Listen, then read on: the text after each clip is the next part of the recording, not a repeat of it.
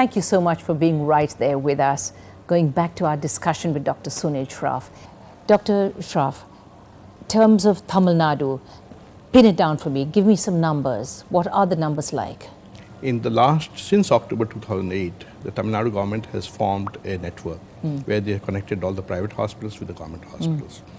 And in the last about 2 years, we have been able to do 154 organ donors, which has translated into 900 different organs.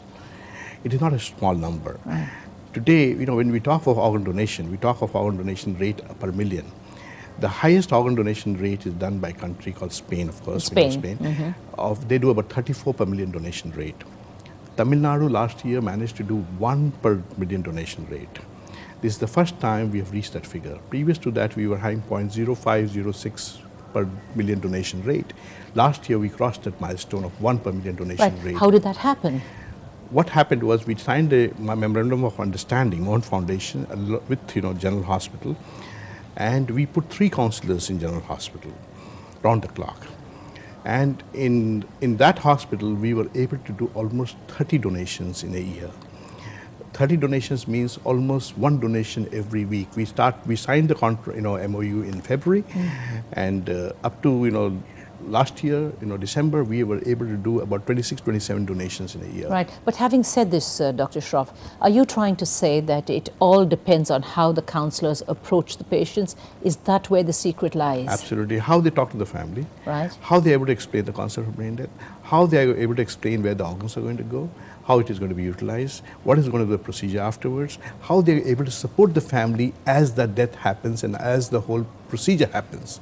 That is the key thing. And that is where we need to focus. Because there are a lot of things we can do for organ donation in this country.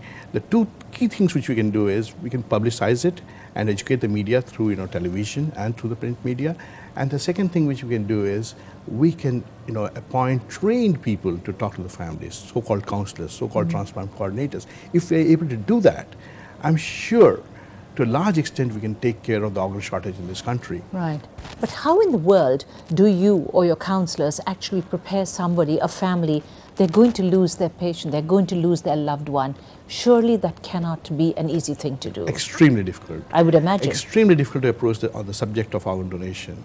But what happens is, in a very traumatic situation, where the family is distraught because a loved one, young loved one is dead, if you look at it, and tell them that, look, the only positive aspect of this death is going to be organ donation, sometimes they say yes to donation.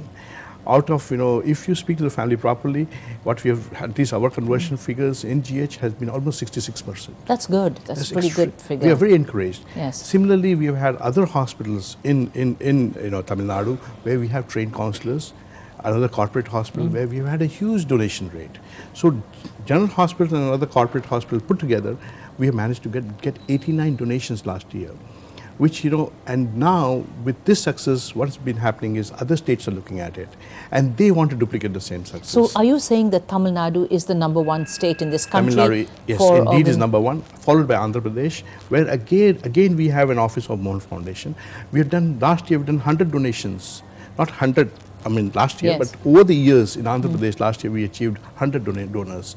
And there again we have done extremely well. Again we have trained counselors. So this kind of model where we can get focused on certain areas of need where the organ donation can be where we can pick up the rate would be the area where we should focus on. Right. What about India as a whole?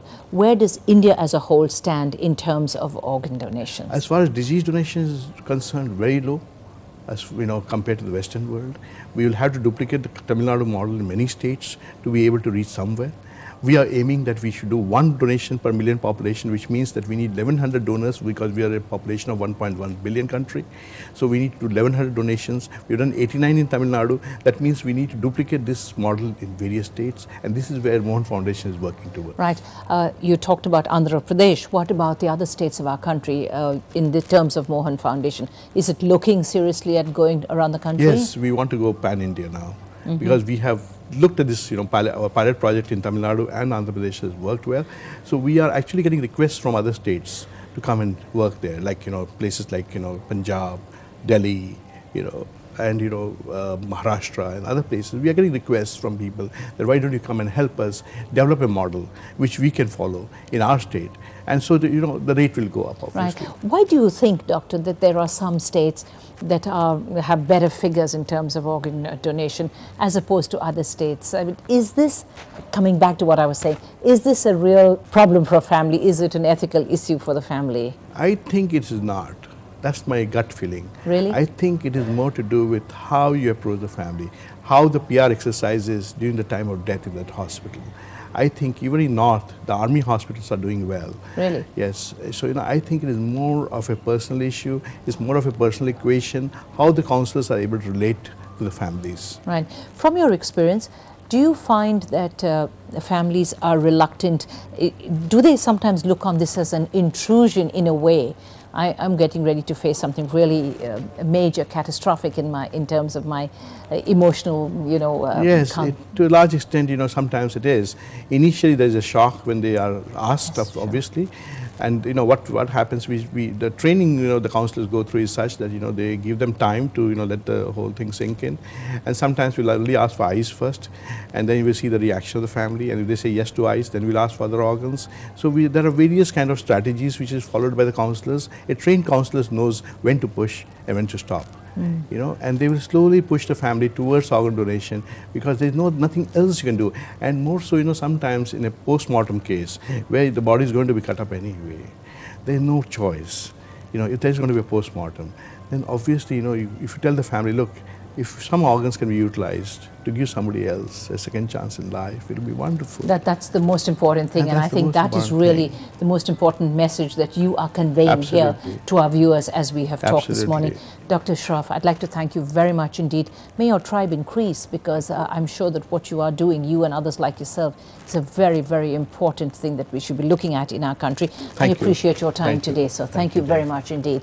Well, that's all we have time for here on We Connect. It's been great to have you join us on this program. You do that every single Friday night at 9:30. We'll be right back with you. We'll talk to people who are interesting, who are fascinating, and definitely people who matter in our lives. So until the next time, you take care. Bye for now.